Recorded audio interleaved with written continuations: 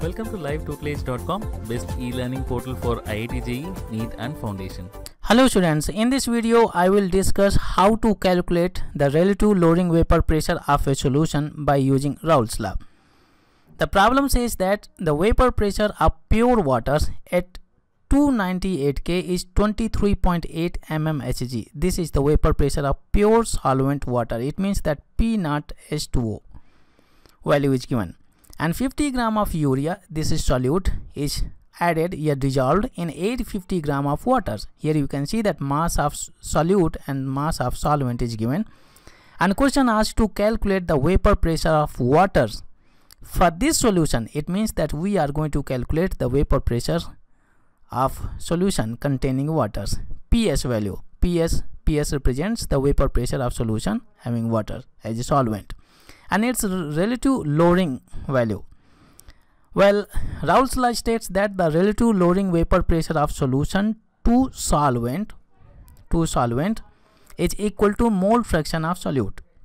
Then formula we get, if P0 H2O is the vapor pressure of water in pure state and PS is the vapor pressure of solution. Here we get P0 minus PS upon 2 vapor pressure of pure solvent is equal to mole fraction. This is the relation we get by Raoult's law. P0 is the vapor pressure of H2O in its pure state and PS is the vapor pressure of solution and so X is mole fraction. And in lowering vapor pressure of solution, we know that according to Raoult's law, the vapor pressure of solvent in pure state is always more than the vapor pressure of solution. Now we can plug in the values here. P0 value is given already and we have to calculate PS value. Well, it will give us the vapor pressure of waters in the solution. X is mole fraction of solute. Then here you can see that mass of solute and solvent is given. We can convert mass of these solute and solvent into moles by using molar mass. Well, let's plug in the values. Here we have moles of a mole fraction is equal to moles of urea. Here you have urea upon moles of urea plus moles of solvent, that is H2O. Now we can do the conversion here. Moles of urea, mass is given 50 gram, and the molar mass of urea is 60 gram per mole, means 1 mole of urea has a 60 gram mass, and it will give us the moles of urea. We can divide 50 by 60 and by 60, and the value which we get, that is 0.833. These are the moles of urea. You can calculate this value by using periodic table of elements. Next is the mass of solvent, that is 850 gram, and so we also convert it. The molar mass of water is 1 mole has 18 gram. It is quite common value, and so 850 is divided by 18. 850 is divided by 18, and the value which we get, that is 47.22, and it is the moles of H2O, and here we have moles of urea. Now we can plug in the values. P0 value is given, that is the vapor pressure of pure waters. Here we have 23.8 mmHg. 23.8 minus PS, vapor pressure of solution, and here we have 23.8 is equal to, according to mole fraction, moles of urea. Here we have moles of urea 0.833 upon moles of urea 0.833 and plus moles of water 47.22.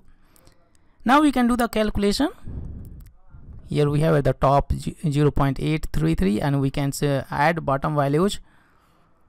47.22 plus 0.833, and the value we get 48.0 48.053. We can divide these values. We get same expression on left side. Once we divide these values, we divide the top value, that is 0.833, and divided by the bottom value, we get 0.0173. 0.0173. This is the relative loading of vapor pressure of solution. Here we get 23.8 minus PS upon 23.8. This is the value we got, that is relative loading vapor pressure. Here you can see that this loading of vapor pressure to pure solvent, to the vapor pressure of pure solvent, is equal to mole fraction. This is the value we got. 0.0173 is the relative loading of vapor pressure, because this setup, that is P naught minus PS upon P naught, represents the relative loading of vapor pressure of solution to the vapor pressure of pure solvent, that is equal to mole fraction. Now from this setup we can do the calculation, and we can calculate PS value, that will be the vapor pressure of water for the solution. Now we can do the cross multiplication. Here we have cross multiplication, then we get 23.8 minus PS is equal to 23.8 multiplied by 0.0173. We can multiply these values. 0.0173 multiplied by 23.8, and the value which we get 0.41174. 0.41174. On left side we have 23.8 minus PS, and now we can subtract 23 minus 8 on both sides. 23 minus 8 minus 23 minus 8, sorry, 0.8, it is 0.8. It will cancel out. Here we get minus PS. We can subtract these values. Minus 23.8, we get a negative value to minus 23. We can round off these figures. Minus 23.39. Minus 23.39.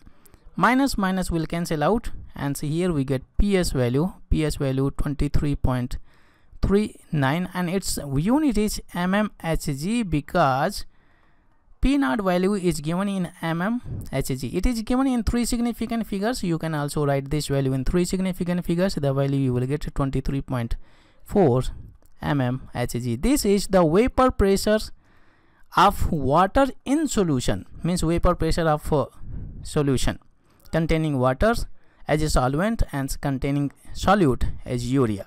You can see that how I calculated the vapor pressure of water and water in the for the solution, and relative loading of vapor pressure of solution by using Raoult's law. This is Raoult's law. Thank you. If you like this video, please click the like button. If you have any questions or suggestions, please comment below. For more updates on IIT JEE or NEET exams, please subscribe to our channel to get a lot of updates. Support us by following us on Facebook and Twitter. To sharpen your skills, please try out our test series on LiveTutelage.com. Thank you so much for watching. Have a great day.